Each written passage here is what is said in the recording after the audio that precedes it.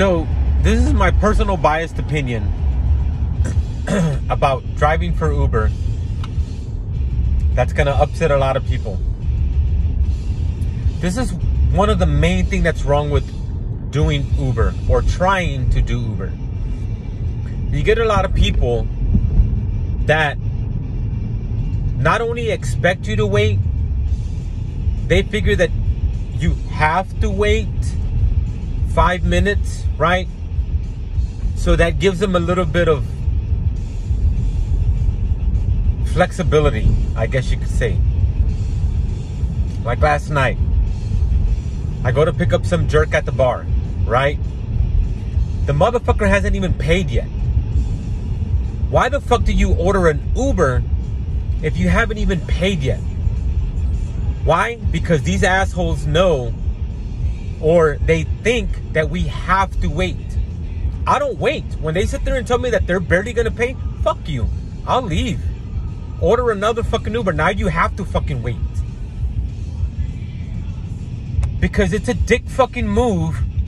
It's a piece of shit move to order ride share when you haven't even paid your fucking bill yet. You expect the motherfucker to sit there and wait. We don't get paid to wait.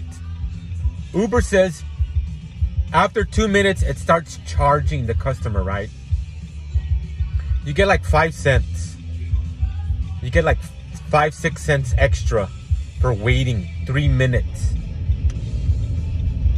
Right?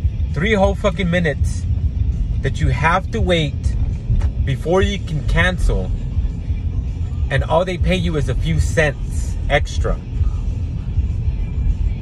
I think I got 10 cents the last ride that I did for waiting those 3 minutes. Technically it was 5 total, right? I got 10 cents extra. So these assholes think, oh, I'll just be here a douchebag taking my time, order an Uber. When they show up, I'll take my time. I'll ask for the check. Say goodbye to my friends. I get that shit too.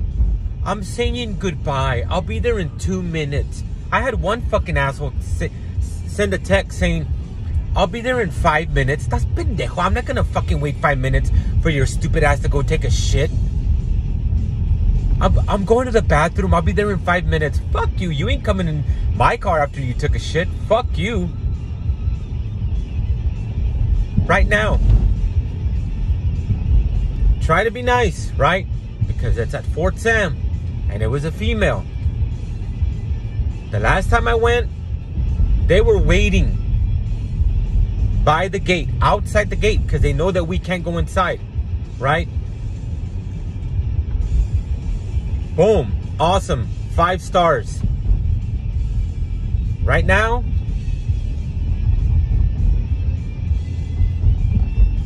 I pull up to the gate. You can't go inside. So I waited by the gate. Called. Go straight to voicemail. Send a text. I'm here. I'm on my way. Trying to be nice because it's at Fort Sam and it's a female. 10 fucking minutes I waited. Nothing. You know what's fucked up about that one? Is that if you don't get to the pin, Uber doesn't let you start the timer. So you're pretty much fucked. Like last night, that asshole that didn't give me the gate code.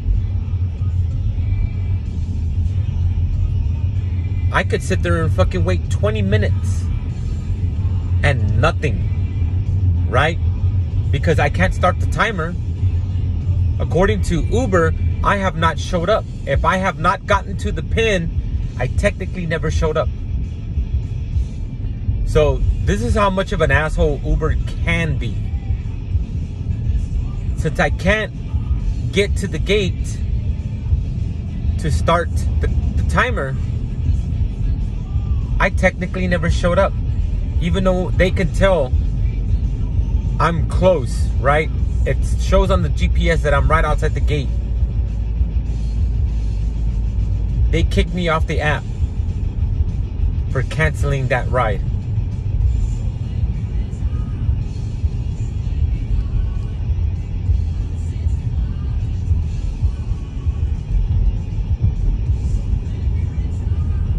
this is the thing. This is the icing on the cake.